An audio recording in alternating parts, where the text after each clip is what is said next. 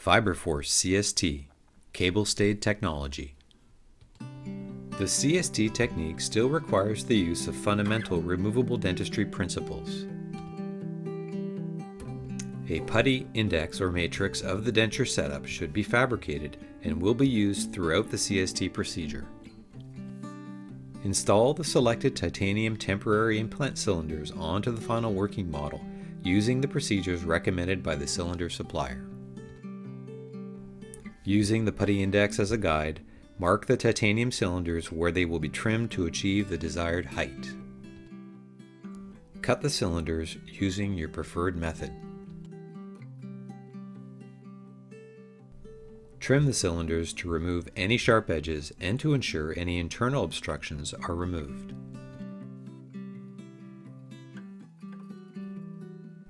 Ensure the cylinders are sandblasted using 110 micron aluminum oxide or Rockatech. Remove any excess powder using a steamer. Reinstall the titanium cylinders.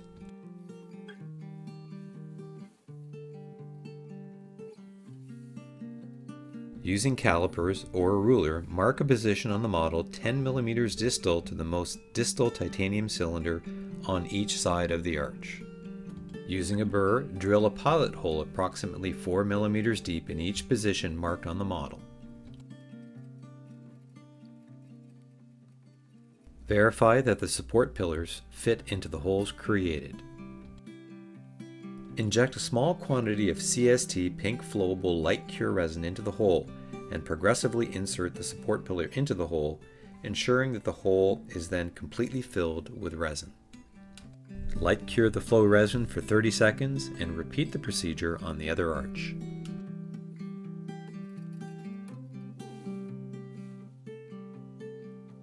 Apply silane onto the temporary cylinders following the procedures recommended by the silane supplier. Apply 1 coat of Fiber Force CST bonding agent to the titanium cylinders, light curing each cylinder for 30 seconds after application, or light curing all cylinders at once by placing the model into a light curing oven for between 30 and 90 seconds. Begin with the Fiber Force CST 1/6 hybrid compressible fiber. Apply a drop of Fiber Force pink flow resin on the lingual surface of the support pillar. Place the fiber rope on the lingual surface of the support pillar. Secure the rope to the support pillar by quickly and carefully spot tacking it with a handheld curing light for no more than 3 seconds to ensure fibers are not prematurely cured other than in the precise spot intended. The fiber rope is then wrapped 360 degrees around the buccal surface of the first titanium cylinder. Ensure the first cable run is at a low position on the support pillars and implant cylinders. Be sure to maintain slight tension of the fiber rope throughout the procedure. Continue in this manner until all of the implant cylinders and the support pillar on the opposite side of the arch have been wrapped with one continuous run of fiber rope.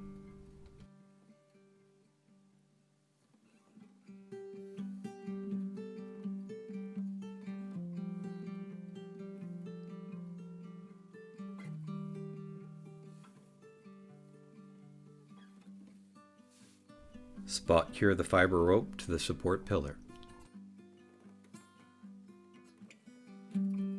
Continue applying the fiber cable to create the middle horizontal cable. The fiber rope is oriented against the lingual surface of the titanium cylinder and wrapped around each cylinder in the same manner until reaching the support pillar from which the procedure was started.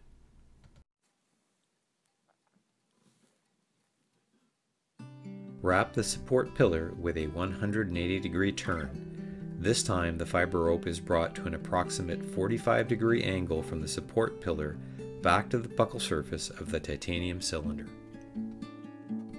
Wrap all the titanium cylinders continuing the same technique.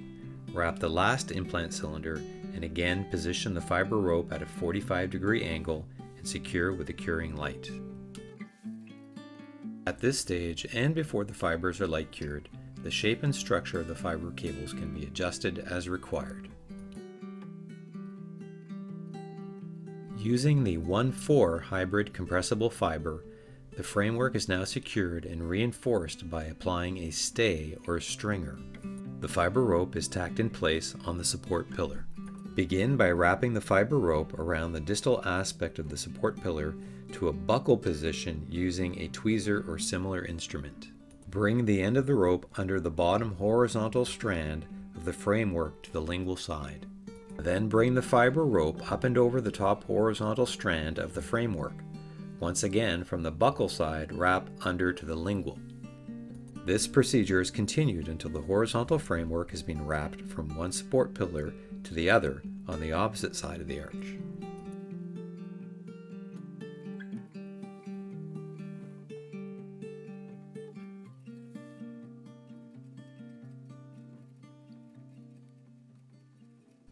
Upon reaching the second support pillar, the technique is repeated back to the starting point, again using a buckle start going under the bottom strand to the lingual, up and over, crossing the first run of vertical stay or stringer. This over, under, or out and back run of stringers does not need to wrap 360 degrees around the implant cylinders. It is important to maintain a crossover of the fiber rope and consistent tension as the horizontal framework is wrapped. Final adjustments are now made to the CST structure before light curing.